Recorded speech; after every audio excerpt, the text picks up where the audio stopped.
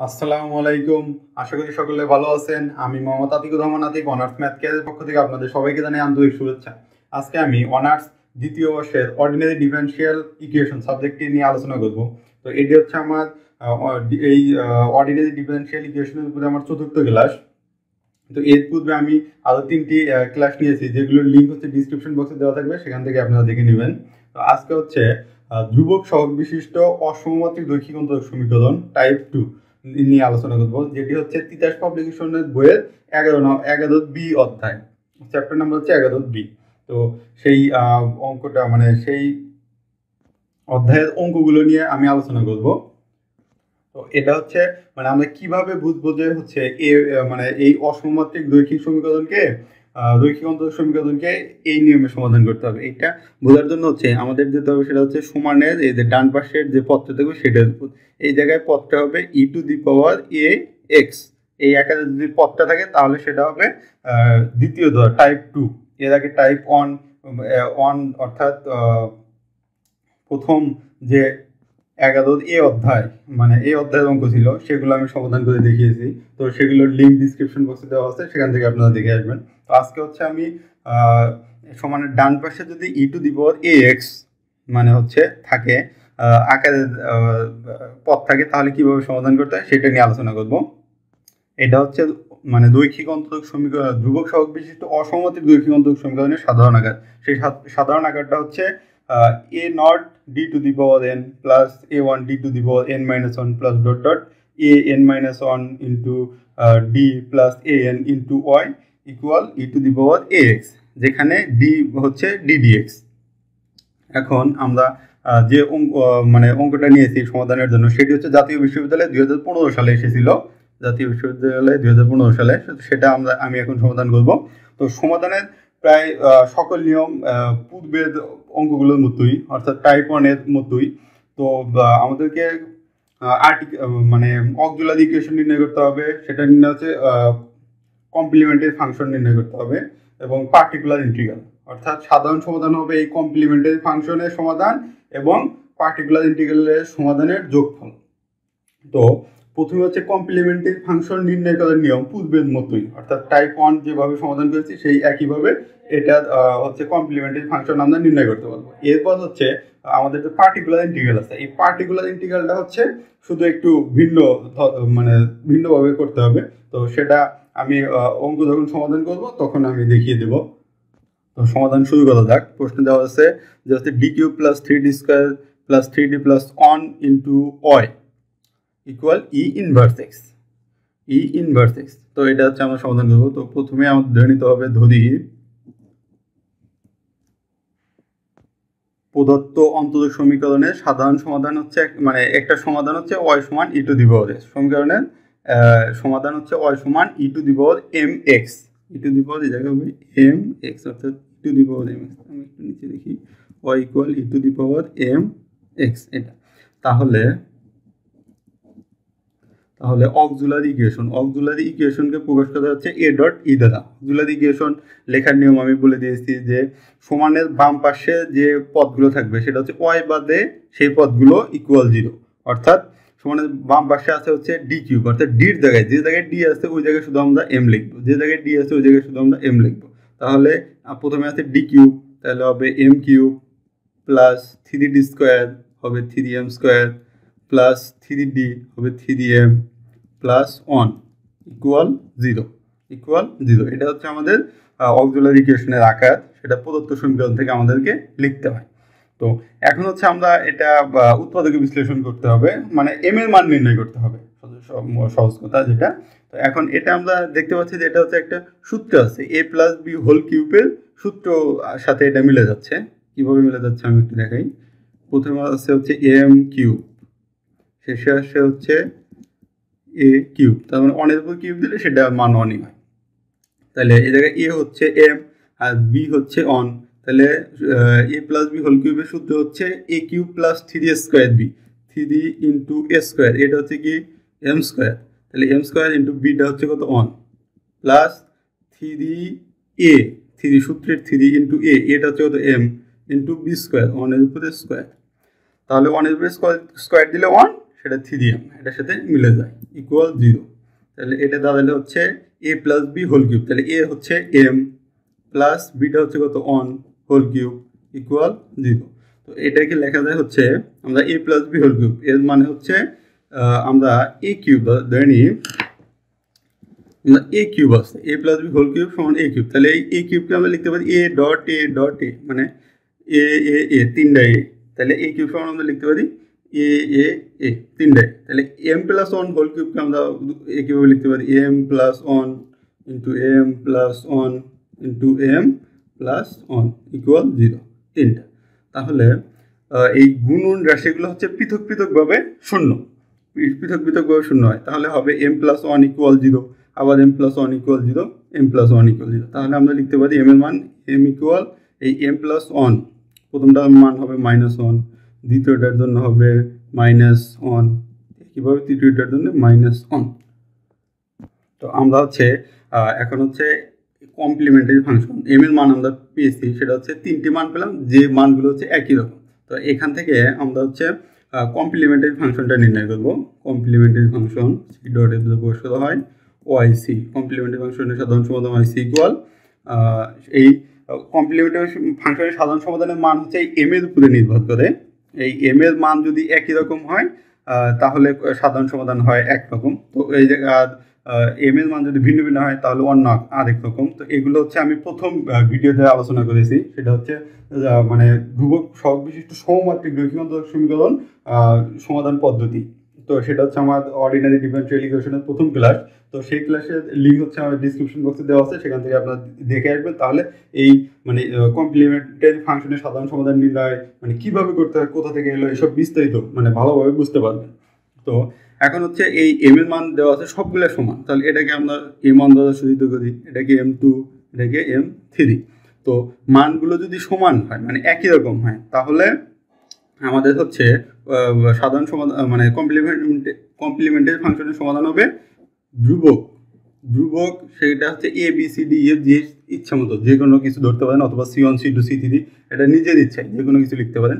ধ্রুবক প্লাস দ্বিতীয় পদের জন্য হচ্ছে ধ্রুবক ইন্টু এক্স প্লাস ধ্রুবক ইন্টু এক্স স্কোয়ার। এখন আমরা এই সংখ্যাগুলো কত পদ পর্যন্ত আমরা লিখবো আর কি, ধ্রুবক প্রথম পদ, দ্বিতীয় পদ, তৃতীয় পদ, এই m এর মান যতগুলো থাকবে এই জায়গায় আমরা তত পদ পর্যন্ত যাব। যদি m এর মান এই জায়গায় আরেকটা -1 থাকতো তাহলে লিখতাম প্লাস ডি এক্স কিউব, অর্থাৎ এরকমভাবে মানে একটা করে ধ্রুবকের সাথে x এর পাওয়ার শুধু বাড়তে থাকবে। তো বিষয়টা আরেকবার একটু বলি, সেটা হচ্ছে এই জায়গায় যতগুলো মান থাকবে, m এর মান যতগুলো থাকবে আমরা এই জায়গায় ততগুলো পদ লিখবো। এই জায়গায় m এর মান আছে 1 2 3টা, আমরা এই জায়গায় পদ লিখছি 1 2 3টা। যদি একইভাবে যদি এই জায়গায় আরেকটা -1 থাকতো তাহলে আমরা এই জায়গায় লিখতাম plus D x to the পাওয়ার 3, মানে একটা করে x এর পাওয়ার এক এক করে বেড়ে যাবে, into E to the power M x. যেহেতু হচ্ছে m এর মান সবগুলো একই রকম, তাহলে m এর মান হবে কি মাইনাস, তাহলে -1 ইন্টু এক্স সমান -x। তো এটাই হচ্ছে আমাদের কমপ্লিমেন্টারি ফাংশনের সাধারণ সমাধান। এরপর হচ্ছে আমাদের পার্টিকুলার ইন্টিগ্রাল নির্ণয় করতে হবে, সেটা হচ্ছে পি ডট আই দ্বারা সূচিত করা হয় ওয়াই পি ইকুয়াল, সেই পার্টিকুলার ইন্টিগ্রাল হচ্ছে ওয়াই পি সমান 1 divided F of D, 1 divided F of D. এই জায়গায় এফ অফ ডিটা হচ্ছে এই যে ওয়াই ব্যতীত বাম পাশে যে পদটুকু আছে এই পদটুকু হচ্ছে এফ অফ ডি, মানে ওয়াই বাম পাশে ওয়াই ব্যতীত যে পদ সেটা হচ্ছে এফ অফ ডি। তাহলে এই জায়গায় 1 ডিভাইডেড এফ অফ ডিটা হচ্ছে D cube plus 3d square plus 3d plus 1 divided F of D into সমানের যে ডান পাশে যে পদটা থাকবে সেটা সমানের ডান পাশে আছে ই ইনভার্স এক্স, এটা হচ্ছে লিখলাম। এখন সমানের ডান পাশে যদি এই জায়গায় x to the power M থাকতো তাহলে এই ওয়াই পি এর মান নির্ণয় মানে ওয়াই পি সমাধানের পদ্ধতি একরকম, এই জায়গায় আছে হচ্ছে ই টু দি পাওয়ার এক্স। তো এখন হচ্ছে সমাধান পদ্ধতিটি একটু ভিন্ন, তো সেটা আমি একটু আলোচনা করি। তো আমরা হচ্ছে যখন এই সমানের ডান পাশে x to the power M থাকতো তাহলে তখন সমাধান করতাম হচ্ছে এই যে নিচের পদ থাকতো মানে ডি যে মানে এফ অফ ডি যে মানটা থাকতো এটা হচ্ছে 1 প্লাস ডি অথবা 1 মাইনাস ডি তে রূপান্তর করতাম। তারপর সেটা সমাধান করতাম। কিন্তু এই জায়গায় e⁴ax আছে, তো এই জন্য হচ্ছে এই ওয়াইপি পার্টিকুলার ইন্টিগ্রাল সমাধানের পদ্ধতিটা অন্যরকম। তখন যেটা করতে হবে, এখন যেটা করতে হবে সেটা হচ্ছে, আমি একটু বিস্তারিত আলোচনা করি। এই জায়গায় ধরেন ওয়াইপি ইকুয়াল আছে 1/f(d) ইন্টু e⁴ax। এখন আমাদের যে প্রথম যে বিষয়টা লক্ষণীয় সেটা হচ্ছে এই এর মান হচ্ছে এই ডির জায়গায় বসাতে হবে, এর মান এই ডির জায়গায় বসাতে হবে। তো এই ডির জায়গায় বসালে যদি f(d)র মান 0 না হয় তাহলে হচ্ছে আমরা এই ডির জায়গায় এর মানটা লিখব, যদি 0 না হয়। আর যদি এই এর মানটা যদি f(d)র জায়গায় বসালে 0 হয় তাহলে হচ্ছে মানে বসানো যাবে না, তখন কয়েকটি সূত্র ব্যবহার করতে হবে। তো সেই সূত্রগুলো আপনারা হচ্ছে স্ক্রিনে দেখতে পারতেছেন।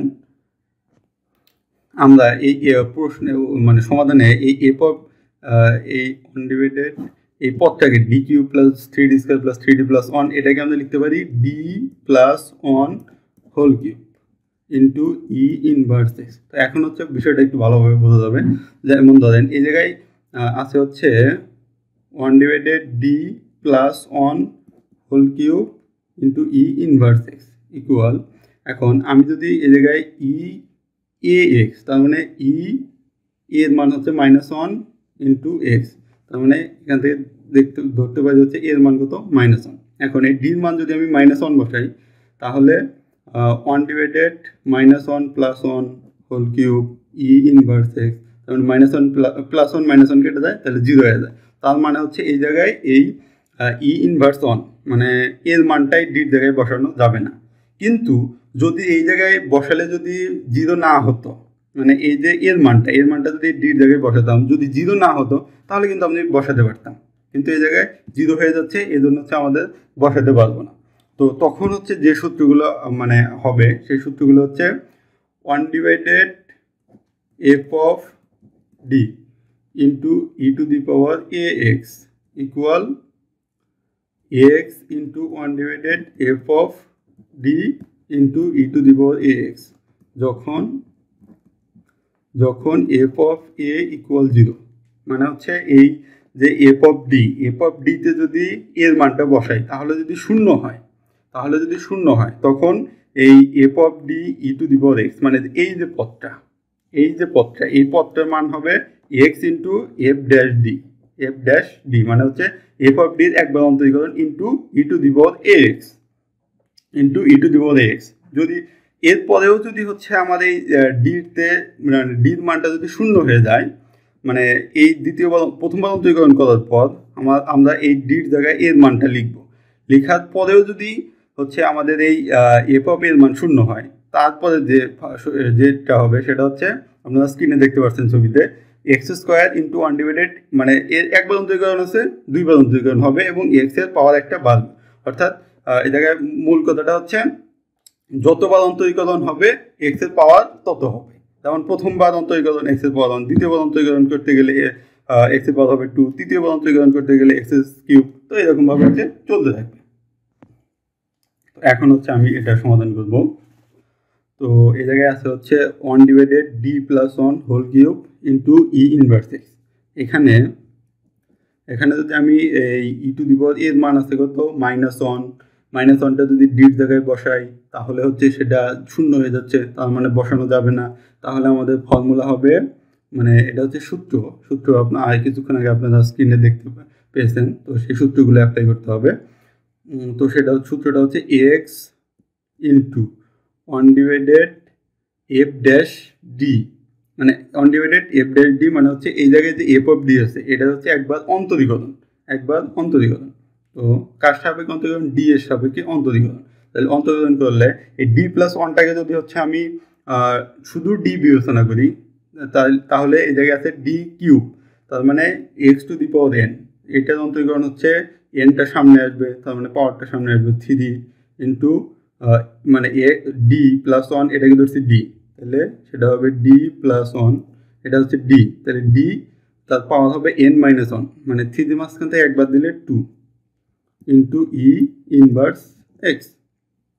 এখন তো তারপর হচ্ছে আমি যদি এরপর হচ্ছে ডি প্লাস ওয়ানকে অন্তর্গ্রহণ করলে হবে অন, তো সেটা ওয়ানের সাথে এটা গুণন দিলে এটাই হয়, তাহলে সেটা আমি নিয়ে আলোচনা করলাম না।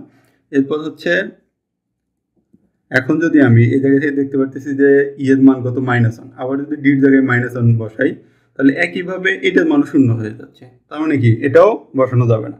এই এফ অফ ডি যে আছে সেটাকে আবার অন্তরীকরণ করতে হবে। তো অন্তরীকরণ দুইবার অন্তরীকরণ করতে হলে আমি প্রথমে বলে দিয়েছি যে এক্স এর পাওয়ারও মানে বাড়বে, যত সংখ্যক অন্তরীকরণ এক্স এর পাওয়ার তত, তাহলে দুইবার অন্তরীকরণ করতে গেলে এক্স এর পাওয়ার হবে 2 ইন্টু 1 ডিভাইডেড, তাহলে 3 আছে, এই জায়গায় 3 আছে, 3 ডি প্লাস 1 হোল স্কোয়ার, তাহলে এটাকে যদি ডি বিবেচনা করি তাহলে এটা হচ্ছে এন, সেই এনটা 2টা সামনে আসবে, তাহলে 3 দুগুণে হবে কত 6 ইন্টু ডি প্লাস 1, তার পাওয়ার আছে কত 2, 2 এর মাঝ থেকে 1 বাদ দিলে 1, সেটা 1 লেখার প্রয়োজন নেই, তাহলে ইন্টু ই ইনভার্স এক্স। এখন এটা যদি অন্তরীকরণ করতে আপনাদের অসুবিধা হয় তাহলে আমি একটু দেখিয়ে দিই যে 3 into D plus 1 whole square, এটাকে হচ্ছে অন্তরীকরণ করবো, তাহলে মানে হচ্ছে D D D 3 D plus 1 whole square, তাহলে এটা অন্তরীকরণের নিয়ম হচ্ছে 6 ডি প্লাস 1 মানে 3 দুগুণে 6 ডি প্লাস 1 ইন্টু এই ডি প্লাস 1 আবার অন্তরীকরণ, তাহলে হবে হচ্ছে 6 ডি প্লাস 1 ইন্টু এই ডি সাপেক্ষে অন্তরীকরণ করলে 1 প্লাস 1 করলে হয়ে যাবে 0, তার মানে ইন্টু 1 ইকুয়াল হচ্ছে 6 ইন্টু ডি প্লাস 1, তো এটাই হচ্ছে অন্তরীকরণ।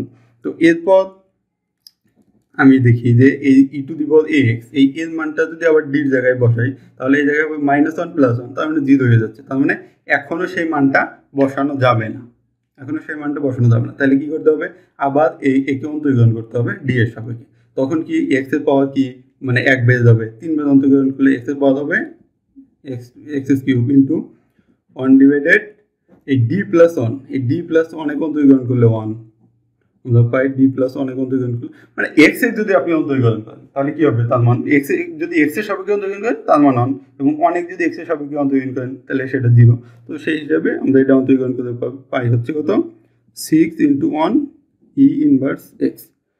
তো এখন হচ্ছে আমরা লিখতে পারি ইকুয়াল এক্স কিউব ভাগ হচ্ছে কত 6 ইন্টু ই ইনভার্স এক্স। তো এটাই হচ্ছে আমাদের পার্টিকুলার ইন্টিগ্রালের ওয়াইপি এর সমাধান। এখন মনে হচ্ছে এই সমীকরণটার জন্য সাধারণ সমাধান হবে এই কমপ্লিমেন্টারি ফাংশন এবং পার্টিকুলার ইন্টিগ্রালের যোগফল, অতএব সাধারণ সমাধানকে হচ্ছে জি ডট এস অর্থাৎ জেনারেল সলিউশন দ্বারা সূচিত করা হয়, তাহলে সাধারণ সমাধান Y equal Y C plus Y P equal আমরা ওয়াই সি অর্থাৎ কমপ্লিমেন্টারি ফাংশন ওয়াই সি এর মান পেয়েছি হচ্ছে এ plus B x plus C x square into হচ্ছে কত ই ইনভার্স এক্স প্লাস ওয়াইপি, যে ওয়াইপির মানটা পেয়েছি হচ্ছে কত এক্স কিউব ডিভাইডেড 6 ই ইনভার্স এক্স কিউব ডিভাইডেড 6 ই ইনভার্স এক্স। তো এটাই হচ্ছে আমাদের অ্যান্সার। আমরা দেখলাম যে ধ্রুবক সহগ বিশিষ্ট অসমমাত্রিক রৈখিক অন্তর সমীকরণের ডান পাশে যদি ই to the power A x থাকে তাহলে সেটা কোন উপায়ে সমাধান করতে হয়। আমার ভিডিও যদি আপনাদের ভালো লেগে থাকে অবশ্যই আপনার আমার ভিডিও লাইক করবেন, আমার চ্যানেলটিকে সাবস্ক্রাইব করবেন এবং আপনার সহপাঠীদেরকে সাথে শেয়ার করবেন যাতে তারাও এই ভিডিও দেখে উপকৃত হতে পারে। আজকে এরপরে আমি এই অধ্যায়ে আরেকটা সমস্যা নিয়ে আলোচনা করব যাতে আপনাদের আরো বিষয়গুলো আরো ভালোভাবে পরিষ্কার হয়ে যায়। তো সেই ভিডিও দেখার আমন্ত্রণ জানিয়ে আজকের মতো বিদায় নিচ্ছি। ভালো থাকবেন সকলে।